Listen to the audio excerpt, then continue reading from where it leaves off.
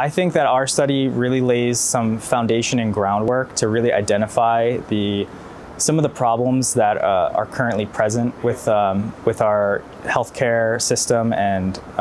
these healthcare disparities that do exist. I think future studies need to really